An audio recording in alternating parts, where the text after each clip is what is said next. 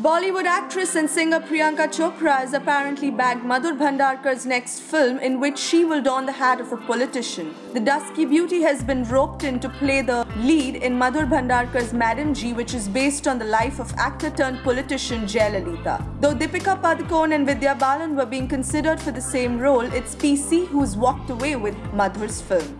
The talented filmmaker, who's known for hard-hitting films, will team for the second time with Priyanka Chopra. Earlier, the duo worked together in Fashion, which turned out to be a blockbuster. While Bhandarkar doesn't repeat his heroines, looks like he's made an exception this time. Priyanka is currently working on the Mary Kom biopic. We are excited to see Priyanka's never-seen-before avatar. What about you? Like this video, write in your comments, and don't forget to subscribe to Bollywood Backstage.